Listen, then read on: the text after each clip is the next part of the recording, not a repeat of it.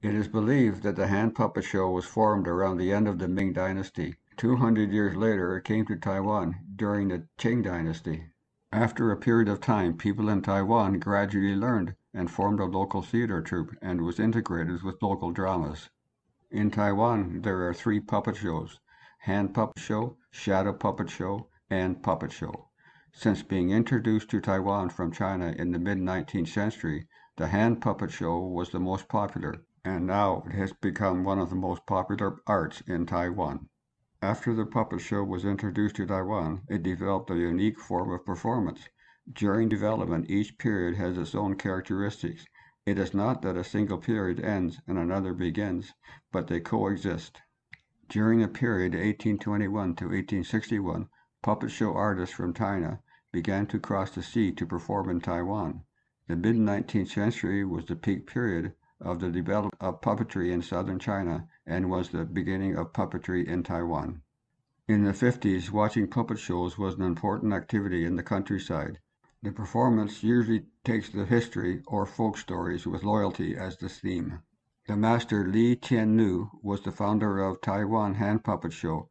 Currently, Yi Wanyan Puppet Theater is presented by the 4th generation of his family. These 3 people are the 4th generation of Li's family that manage, teach, and perform in the shows. Zhang Jiaming said many people are scared of the puppet show because of its terrifying facial features. But the great thing about the puppet show is that you can play it easily with your hands. Usually it sits there as a doll, but when I see Grandpa and Great-Grandpa playing with these dolls, I feel they are real people.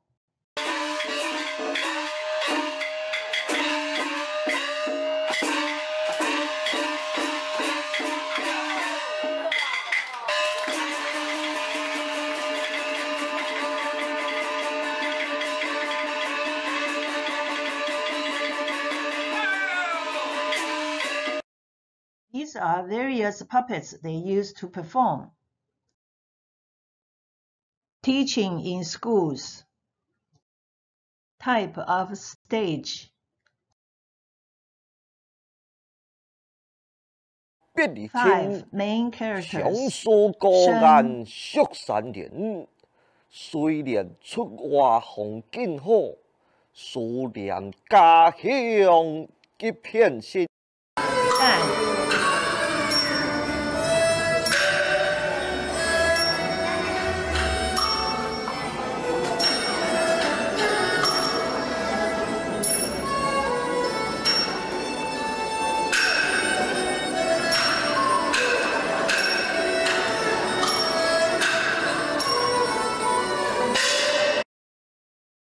静，默，